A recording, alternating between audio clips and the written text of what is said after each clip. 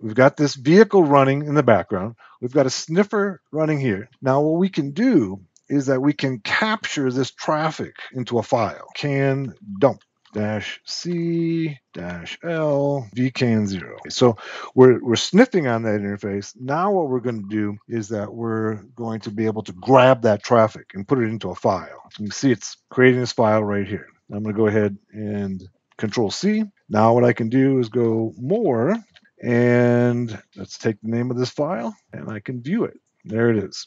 In doing research, what I would want to do is I would want to go ahead now and discover the commands that are going to control, say, the doors or the ignition. And I can do that by executing, say, speed up the vehicle or slow down the vehicle or open the doors, close the doors. By watching this traffic, I can determine what command is doing what. Once I know that, I can identify it. Say that I've gone ahead and determined that say, command 116, okay, or 161, I think is what it is on this particular simulator, actually accelerates the vehicle. Let's go ahead and search for that command, see if there are any. So I'll do more, and then I'm going to go ahead and grep. And I'm going to grep for 161.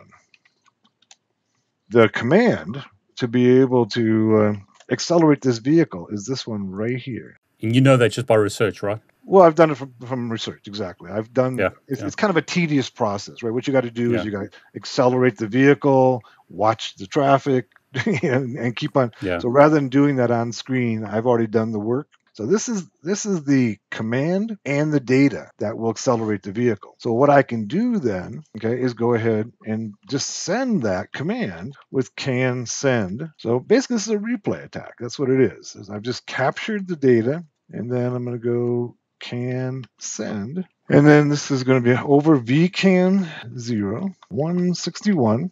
It's just going to be this command right here. So I could just copy and paste it, right? This right here.